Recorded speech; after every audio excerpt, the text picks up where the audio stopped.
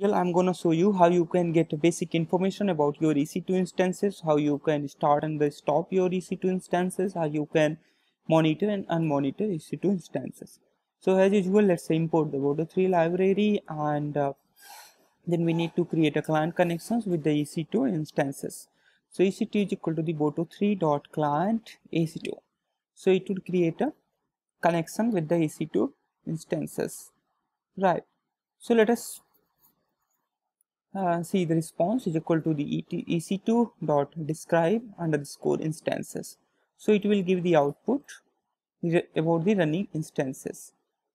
Okay, now let's print the response and see how many instances are running. So here you can see we are getting a value, but if we see it very closely, we can find out there is only one instance, right? And the key name is attached with that instance is YouTube, and the public IP address is 13.126.227.170, right? And there are a lot of other information such as the private IP addresses and associated IP address and the AMI attached, that means Amazon machine image which is attached with that EC2 instance.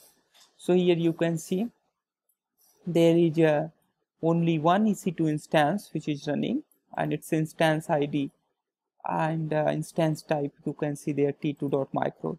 It comes into the free tier. So you can write there if you want to monitor it. Okay, so the result is equal to the ec2.monitor underscore instance, and now we need to give here the instance ID. So the instance ID which we have already copied. Oh, that mistakenly got the enter. Now the enter it.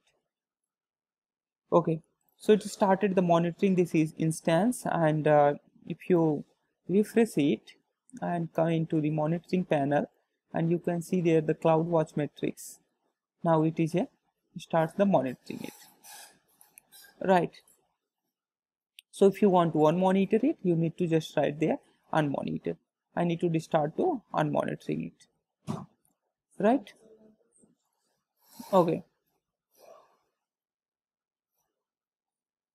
fine. So if you want to see the detail about the monitoring and the unmonitoring, we need to get the status of our instances from the command line itself, from in our Python tool itself.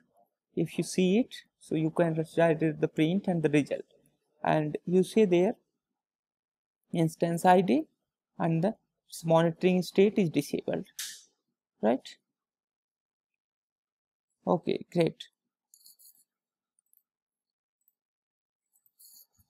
Now let's start and stop the EC2 instances using Boto3 library. We can start our EBS and stop our EBS using just the command line in the Python. So you can write there ec2.stop underscore instances, instance IDs, then we need to give the ID which instance we want to stop. So it's a instance ID. Here you can copy directly and paste it.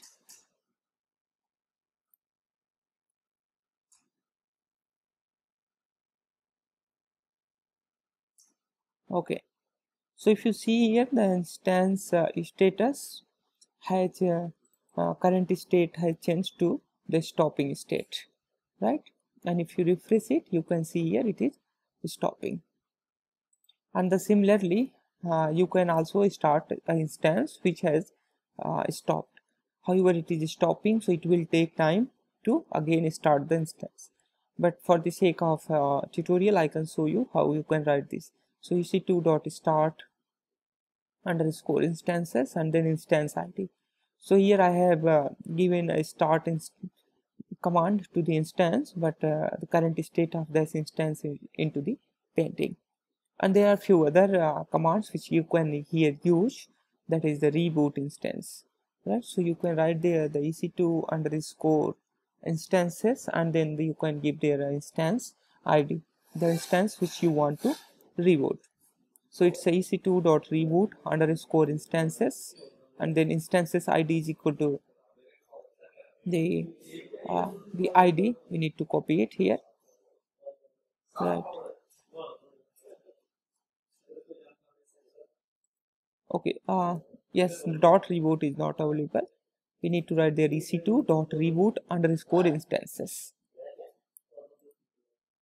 right? So it will first stop and then the start. However, the instance was already stopping, so it will take some time.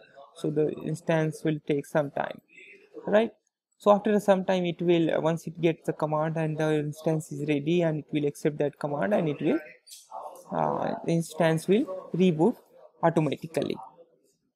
Right, perfect. So thank you so much for watching this tutorial, and stay tuned for the next ones. Here, as you know, I'm covering the Pythons and the Boto3 AWS SDK.